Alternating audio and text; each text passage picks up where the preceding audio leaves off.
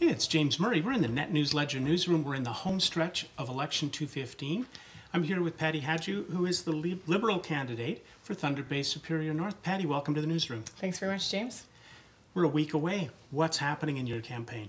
Well, we've been working hard for a year, actually. We've had an incredible group of volunteers who have been with me since the very beginning. I was nominated on October 12th.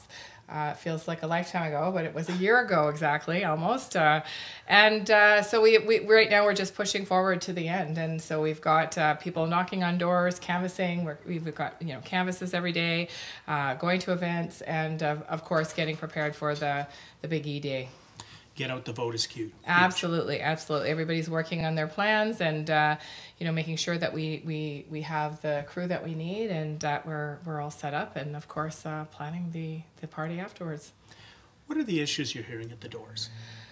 Well, the issues have stayed somewhat consistent. Of course, jobs in the economy has been the number one issue. People are concerned about their future, the future of their children, having a good job close to home, and making sure that there's opportunities for people to stay in Thunder Bay is a really big issue. Lots of people are coming back as well from Alberta because people have been forced to leave home for work, and now as the oil industry is slowing down in Alberta, people have been coming home, and so there's concern about how they're going to make ends meet. So that's been a really big concern.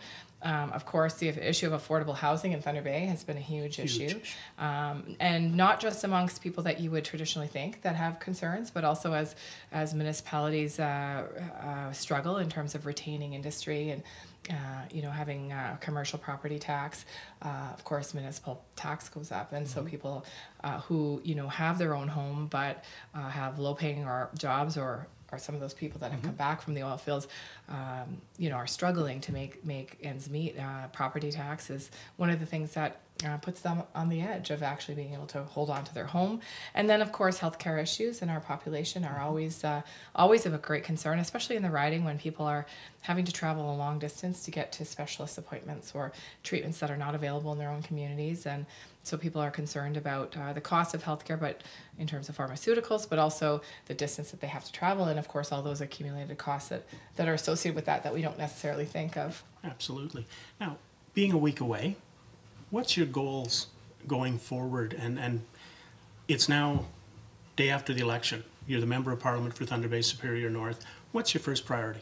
Well, my first priority is to, of course, bring the message of Thunder Bay to my party and to the House of Commons. And we've got a great plan. The Liberal Party plan is something that I think is unique. It's something that specifically addresses the issues in the North, and it'll be my job to make sure that we stay on the map and that we get the share of resources that we need.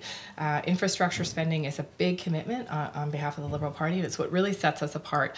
We say we will invest significantly in infrastructure. We will double the infrastructure spend in the next 2 years, a historic commitment of $120 billion over 10 years.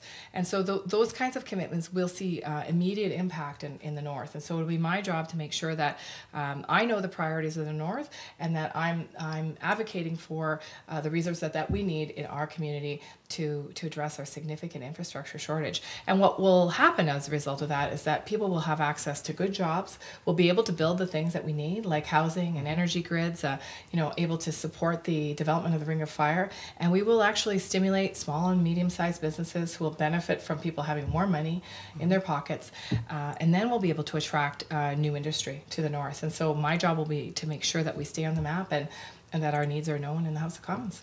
Now, something going on a little bit at the national side. Liberal leader Justin Trudeau is basically telling people to take a second look at the Liberal Party, especially Conservatives, because he's saying that the party left them.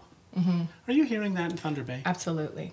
Absolutely. I mean, I think there are a number of Conservatives that are concerned about the economy, concerned about our fiscal ability, both locally and nationally, who are listening to the economists that have weighed in on the Liberal plan. And we've got economists from across the board, from across the ocean, that have said this is, our plan is great, it's sound, it's demonstrated to work, there's evidence behind it. And so I think people the small C Conservatives, that are people that are concerned about good jobs and economic growth, see the potential of this plan. And so they are talking to me at the door, they're voting for me, and I'm so thrilled.